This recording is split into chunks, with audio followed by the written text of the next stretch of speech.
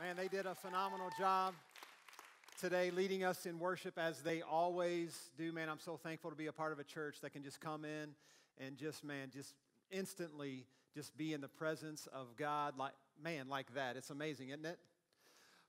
Well, before I get to my message this morning, as you heard in the announcement, man, this Saturday we are launching with our brand new Extension campus, meeting Saturday at 5 o'clock. Man, I'm so pumped.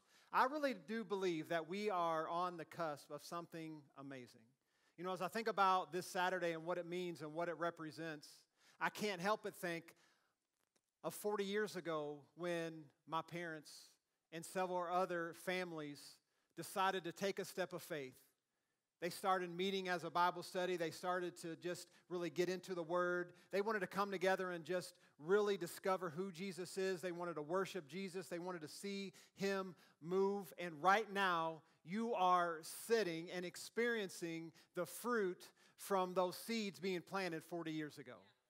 And so I really believe that this is our time. This is our act of obedience and us taking a step of faith so that in 40 years, it's going to be our kids, it's going to be our grandkids that are going to be saying, man, I cannot believe that when Pastor Channock and the team got together, they decided to go out and start planning other campuses and seeing other people just come to life in Christ and instilling in them just this grace and sonship. And man, isn't this amazing what we're experiencing because of their act of obedience 40 years ago. Man, I really believe that is going to be amazing. It is going to be awesome. But I do want to say this, that yes, this Saturday night is going to be another option for you, and people love options, right?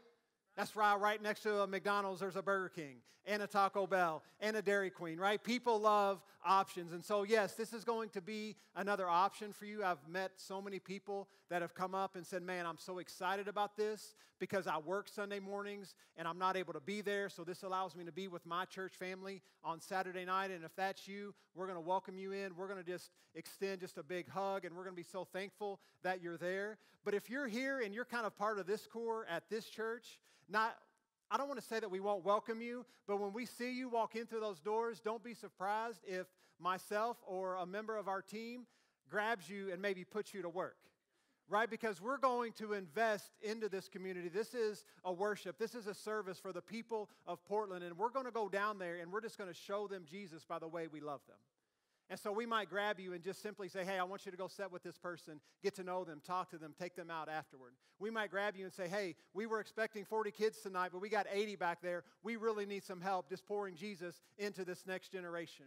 You know, we might grab you and say, man, there's a lot of people coming in that are not being greeted, that are not getting a hug or a handshake. Man, hey, go prop up by the door and just say hi to somebody. So does that make sense? If you come out Saturday night, we're going to love to see you, but also know we might put you to work. Is that all right? Yeah. All right, well, let me get to my assignment today, get to my message, and I'm good. I don't need that today. Corey's trying to look out for me. I appreciate that, but I'm just going to roll today. I really feel like God's laid something on my heart that I just want to just release, and I don't want to be tied to my podium, tied to my notes. I want you to have a connection with my heart as God just really laid something on my heart to share with you this morning. So I want to start off this morning with just a simple question. And I want you to think about this. What comes to your mind when you think about God? What comes to your mind when you think about God? You know, the famous theologian A.W. Tozer, he said, what you think about when you think about God, what comes to your mind is the most important thing about your life. You see, because what comes to your mind when you think about God determines how you relate to God. And then how you relate to God determines how close you are to Him. What comes to your mind when you think about God ultimately determines how you see yourself, how you see others, and ultimately how you live your life. It's an incredible question to wrestle with. What comes to your mind when you think about God? For a lot of you, you might picture like this muscular warrior with a thunderbolt in his hand, ready to strike you down if you break one of his commands. Right? Like this cop in the sky, just sitting there waiting for you to mess up so that he can issue you a ticket. But if that's your view of God, chances are you're going to live your life in what? Fear. And how close can you get to someone that you're afraid of? Maybe for you, you view God like this sleepy grandpa in the sky. That yes, He created everything. Yes, He initiated life. But then He took a hands-off approach and He's not involved anymore. Like He's this cosmic force out in the distance somewhere. But if that is your view of God, how close can you get to someone? What kind of relationship can you develop with the God you believe is not there? What do you think about? What comes to your mind when you picture God? You know, maybe for a lot of you, you have good things that come to mind.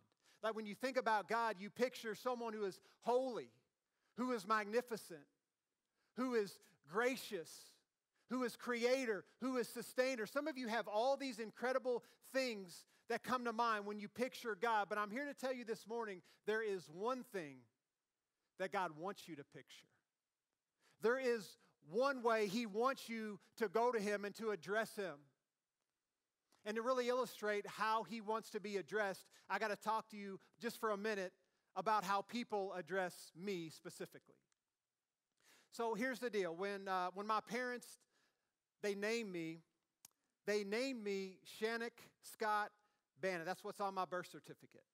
But here's the deal. If you actually, or if someone calls my house and I answer, it's in the evening or whatever, and I pick up the phone and say hello, and if someone says, is Channock there or Channock there, I know without a shadow of a doubt this person does not know me.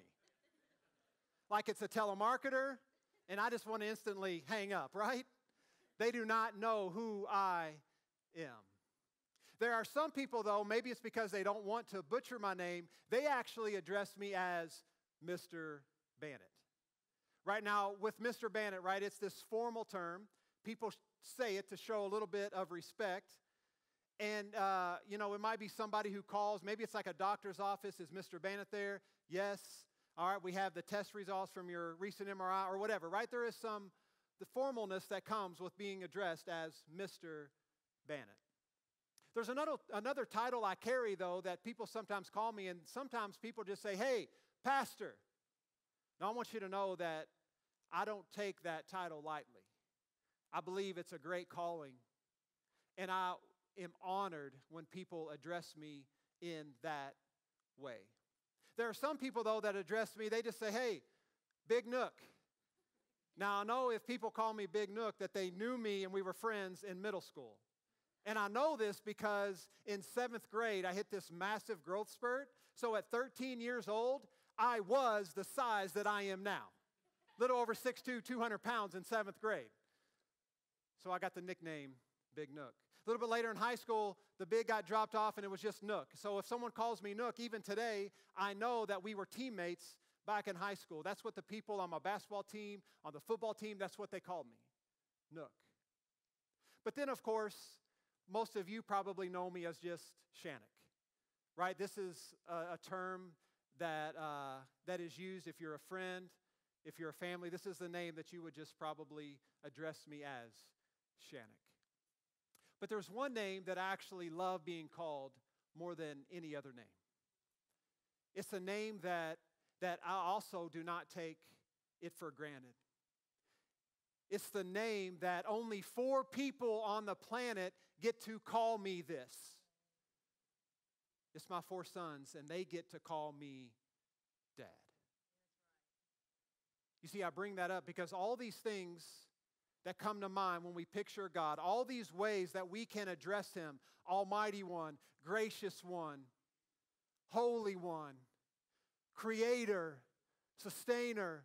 There are all these titles that we can give God. There's all these ways that we can picture God, but above everything else, God wants to be pictured as our Dad, as our Father. Now, I know right now, even when I'm saying this, it's really hard for you to grasp. And it's maybe hard for you to understand because maybe for you, you didn't have a great dad growing up. Or maybe you didn't have a dad at all. Maybe your dad wasn't even there. He was gone. And so when you think about God as a dad, it doesn't really translate that well. Or maybe for you, you did have a dad, but when he was around, he was just checked out emotionally. He was never engaged, so he might as well have been gone. Or maybe there are a few of you in this room that maybe your dad, he wasn't so nice, and maybe he actually was abusive towards you, maybe physically, verbally, emotionally, or whatever, and you wish he was gone. And so some of us, we have a hard time picturing God as our Father and God as our dad, but I'm here to tell you this morning that God wants to be known as your Father. And He is a good dad. And He's always been good. You know, sometimes I say that and people are like, well, Pastor Channock, okay, God's our Father, He's good, but I don't know if I can believe that He's always been good. I mean, come on, I read the Old Testament and I see all these things, and He didn't seem to be very nice, and He doesn't seem to be very good, but I'm here to tell you today, if we pick up from last week when Bishop Jamie was talking, he was talking about how we can't just read the old and then the new, we got to read the new into the old. And we got to see how God has progressively has been revealing Himself throughout the Bible and throughout history. He wants to be known as a good Father, and He wants to be known that He's always been that way. See, I want to show you a verse this morning, and this is where shadows comes into play, right? We're in week 4 of shadows. This series is all about, we've been taking just different scriptures where the word shadow is used, but we've been really just taking the word shadow, but really conveying how good God is in contrast to the shadow. And where I want to take you this morning is James chapter 1. James chapter 1, verse 17. It's just one quick verse, but there is so much in this verse that I want to unpack this morning. This is what James, the brother of Jesus, right? And he has a lot of stories, I'm sure, to tell, but this is what he actually writes down in his book. He says this in verse 17. Check this out. He says, "Every good and perfect gift is from above, coming down from the" what? Father. Coming down from the Father of heavenly lights, who does not change like shifting shadows. Who does not change like shifting shadows. Let's just think about this just for a minute. When do shadows shift? When do shadows change?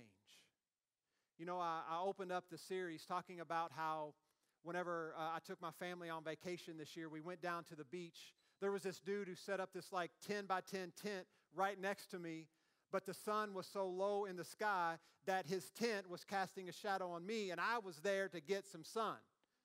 So I had to move my chair, and as I moved my chair and got out of the way, he took all of his stuff, his chairs, his toys, the wagon, all this stuff, and he moved it into the shadow.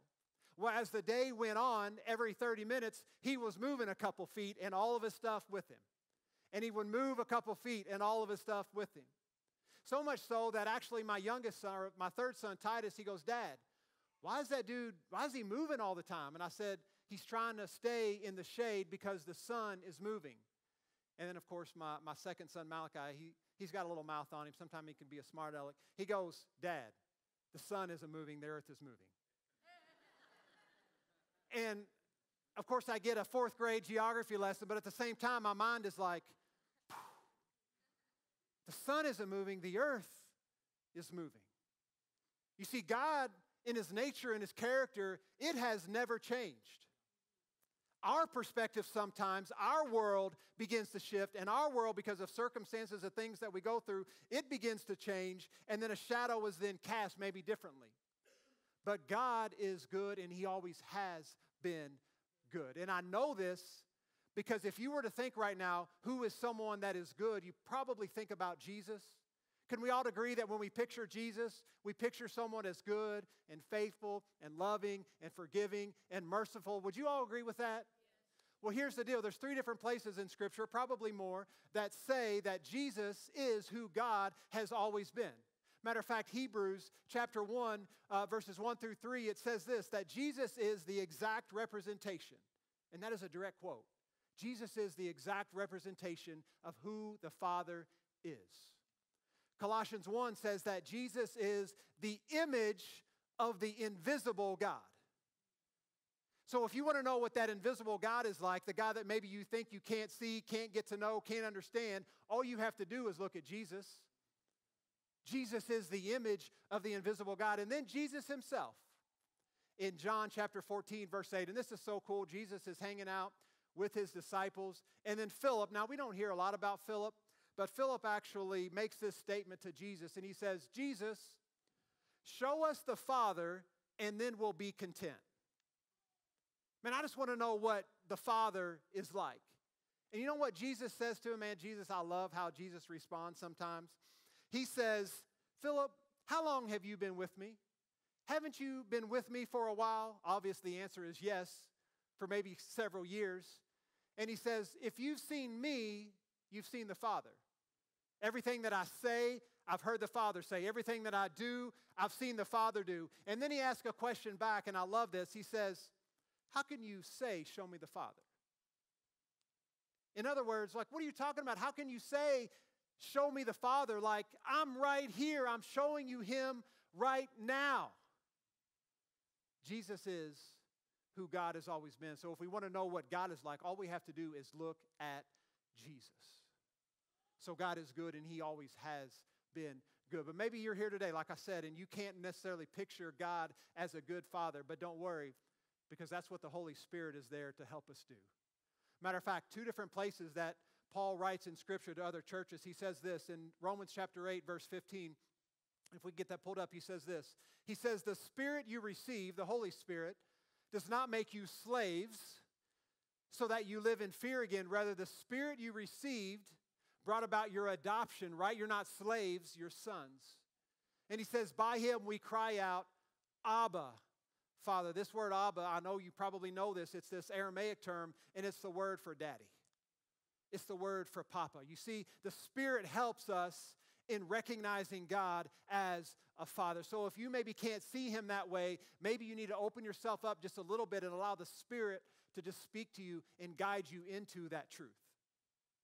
Paul also says to the Galatians in Galatians chapter 4, verse 6, he says a very similar thing. He says, because you are his sons, his children, right? Daughters are included in that.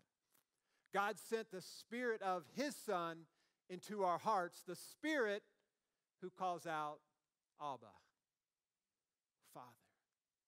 Man, we have an incredible dad.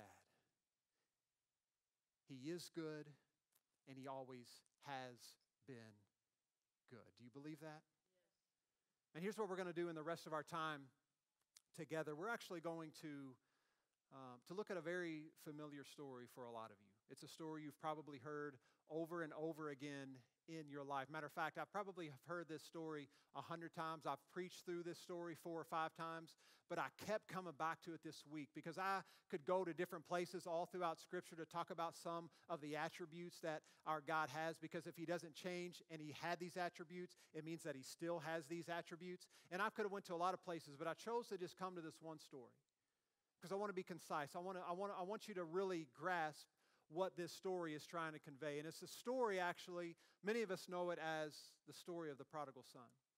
But really, this story is a picture of a great heavenly Father. That's what the title of this story should be, our great heavenly dad.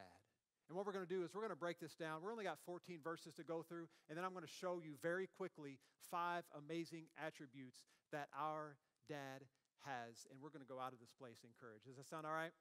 All right, Luke chapter 15, verse 11. If you brought your Bible, you can go ahead and get it out and turn with me there. Luke 15, starting in verse 11. And this is what actually Jesus says.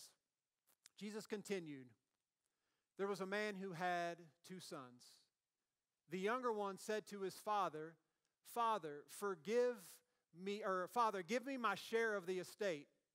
So he divided his property between them. Not long after that, the younger son got together all he had, set off for a distant country, and there squandered his wealth in wild living. After he had spent everything, there was a severe famine in that whole country, and he began to be in need.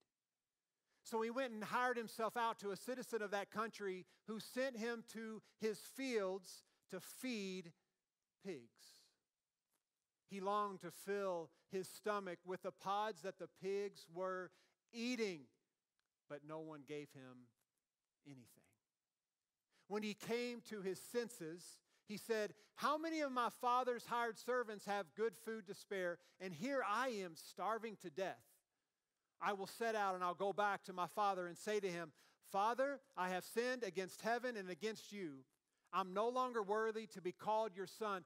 Make me like one of your hired servants. So he got up. He went to his father, but when he was still a long way off, his father saw him and was filled with compassion. He ran to his son, threw his arms around him, and he kissed him.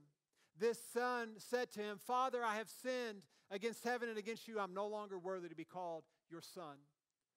But the father said to his servants, quick, bring the best robe and put it on him. Put a ring on his finger and sandals on his feet. Bring the fattened calf and kill it. Let's have a feast and celebrate. For this son of mine was dead and is alive again. He was lost and is found, so they began to celebrate. Man, the unconditional love of an incredible Father. Man, there are 5 things I want you to get out of this story, 5 attributes that I see that this Father had, that our Heavenly Father also has. And if you're taking notes, I encourage you to write these down, get out a pen, get out a piece of paper, get out your phone, whatever you got to do to write this down. Because I'm telling you right now, there's going to come a time in your life, maybe even this week, that you're going to be discouraged. You're going to think that God is not good, that He's not like a Heavenly Father towards you, and you need to get this stuff out, and you need to reread it, and you need to go over it until you actually got it. First thing that we see in this story is this. Our God is a patient Father. Our God is a patient Father.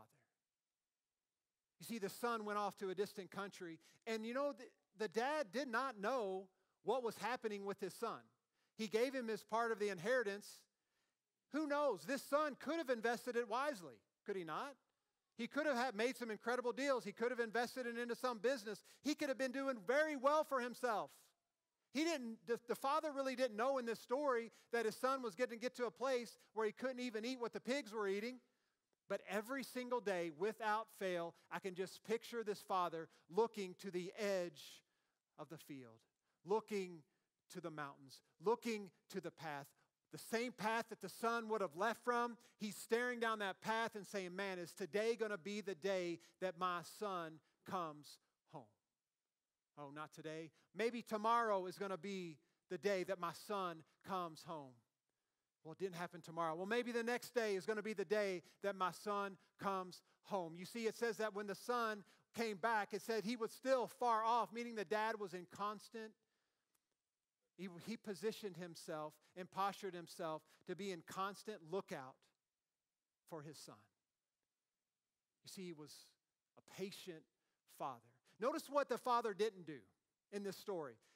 And if you're a dad, maybe you can relate with this, because sometimes with my boys, like I want them to act a certain way.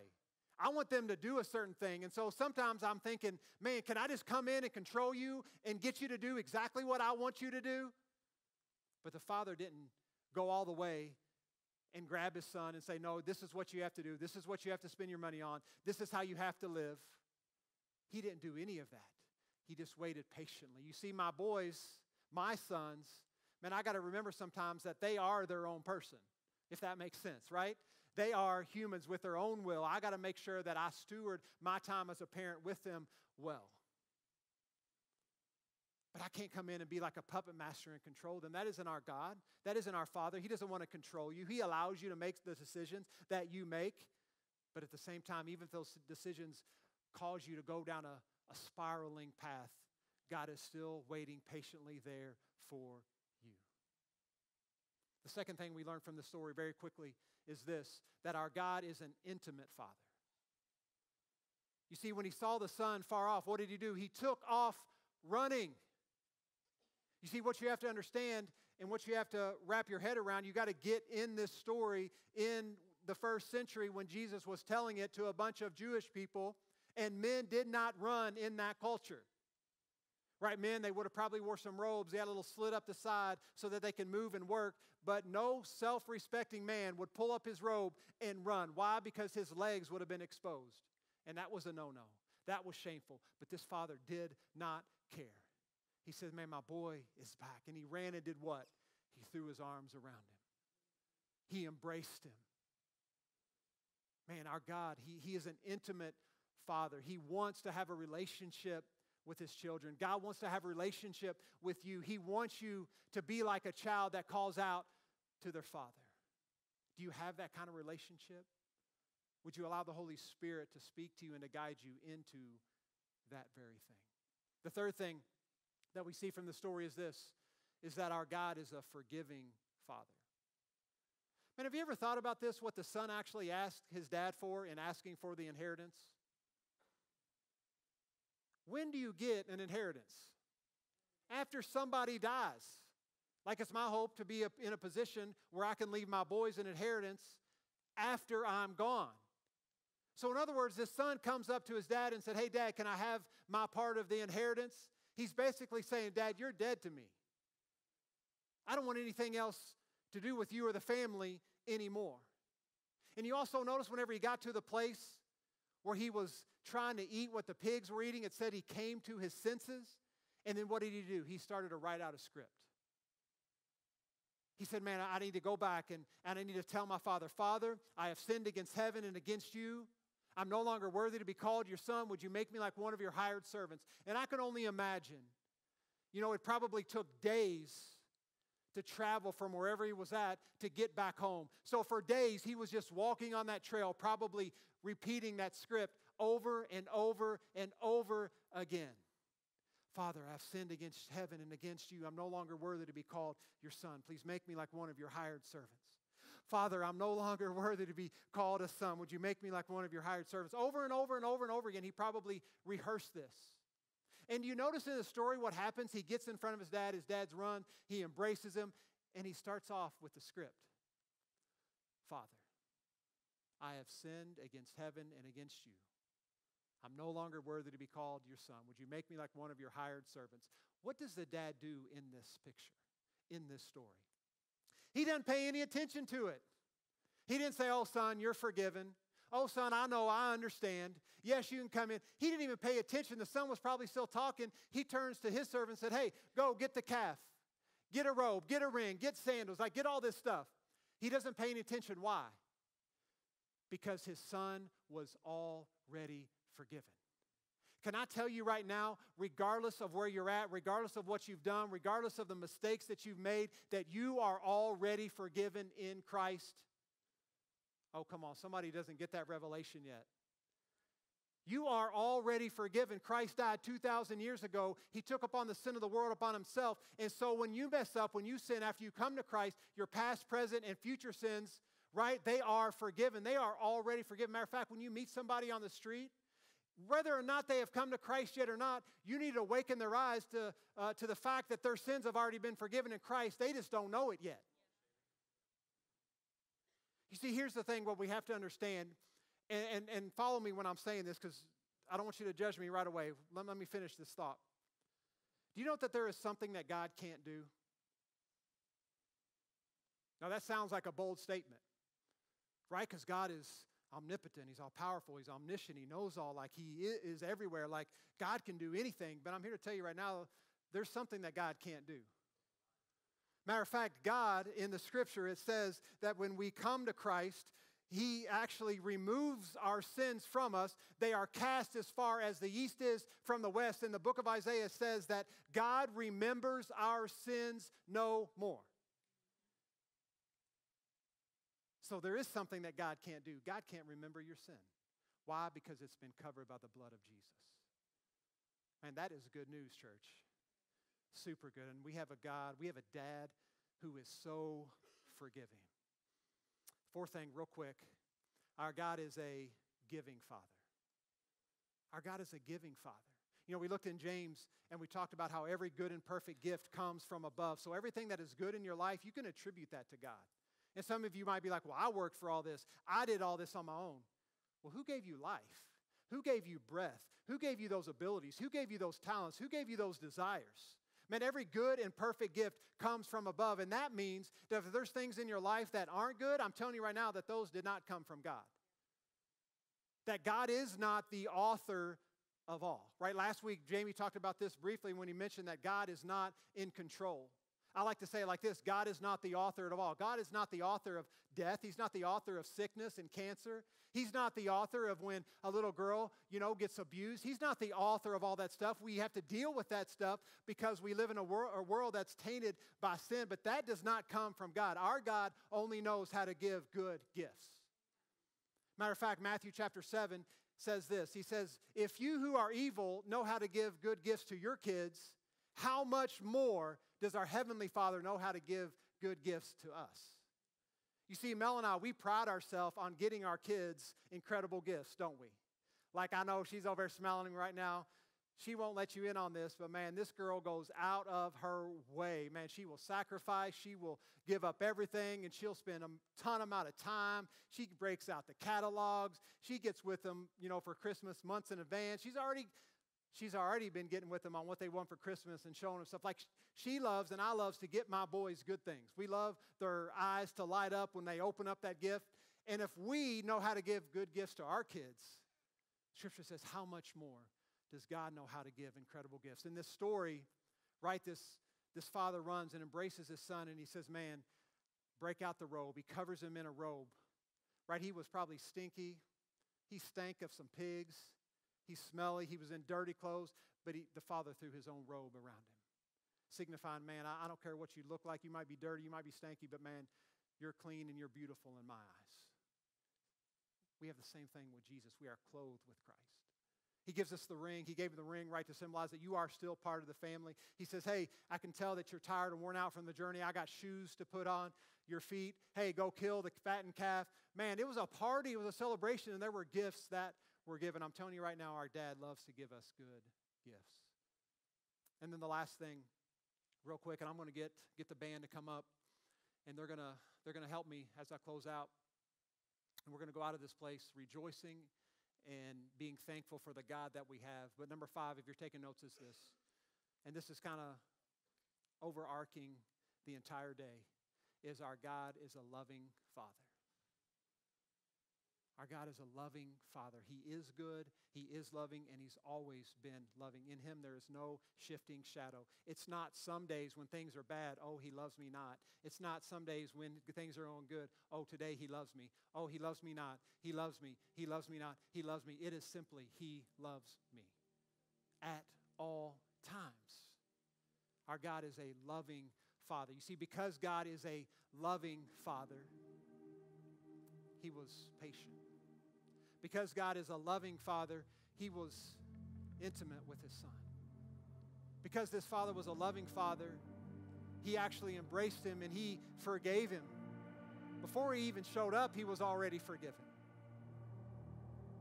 Because He was loving, He loved to continue to give good gifts. I got one last story, and then we're going to pray, and then we're going to rejoice. And if people need prayer in here, we're going to give you prayer. Growing up, I always thought I had to perform to please my dad. I did. That's why I worked so hard in school. I worked my butt off to try to get straight A's, had a few B's thrown in there, but man, I worked my butt off. That's why I always tried out for every sports team, and I worked my butt off on the athletic field or on the court, and I would always be like, Dad, you see how many points I scored? Man, Dad, did you see that dunk? That never happened. But I always thought I had to perform for my dad. On the job site, man, Dad, I'm right there with you. What do you need? Carrying lumber, carrying shingles up to the roof. Dad, I'm doing all this stuff. I mean, even at like 10, 11, 12 years old.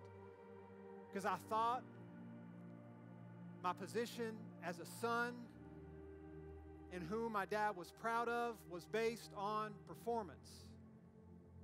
For the longest time, I even thought that, man, I got to perform before people. I got to have people approve of me, and I care about what people think of me. But I'm telling you right now, there came a point in my life where all that began to shift. All that began to change. And those of you that are parents, you can really relate with this. You see, once I started to have kids, and I have my sons now, my 4 sons,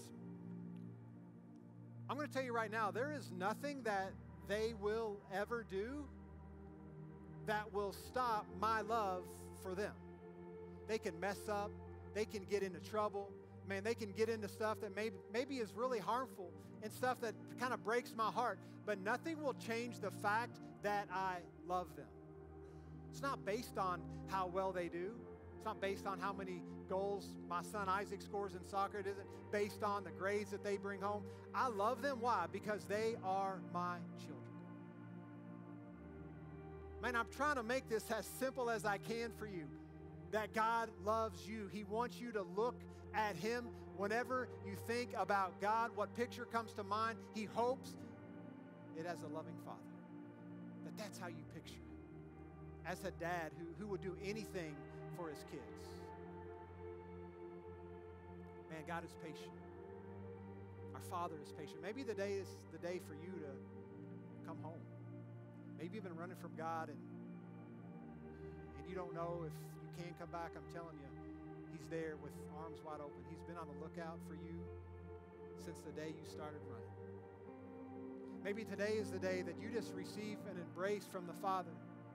That you need to receive like this love and this intimacy. You need to know that you're cared for. Matter of fact, in just a little bit as the band is going to be playing, we're going to be up front. Man, if you just need to come up and just get a hug, man, I just really believe that love and grace and just Jesus is released sometimes just through a hug. So we're going to make that available for you today. Man, you need to know today that you're forgiven. That 2,000 years ago, Jesus went to the cross and He bled and He died for the forgiveness of your sin. And that sacrifice was good once for all time. You just have to awaken to the reality that you're already forgiven. That you already have everything you need in Jesus Christ. Maybe that's the day that you need today. To just be told that, man, you're a son, you're a daughter, and you are forgiven. Yes, you made a mistake. Yes, there's been some stuff in your past, but all that stuff is under the blood of Jesus. And then lastly, man, maybe some of you just have been going through a season and you don't feel like God's been giving you very many gifts, but you feel that way because you've been comparing yourself with other people and you're only comparing your material possessions. Can we just get over that? Can we stop that and realize that sometimes when we're in a painful season, man, sometimes that God just gifts us with comfort. And that is incredible. Sometimes when we're sick, you know what God gifts us with? Healing. Sometimes when things are chaotic and maybe we're depressed, maybe we're anxious, you know what God gifts us with? His peace. Maybe that's you today. You just need to experience some peace, some love, some joy, some forgiveness. And if that's you, man, I want you to receive that today.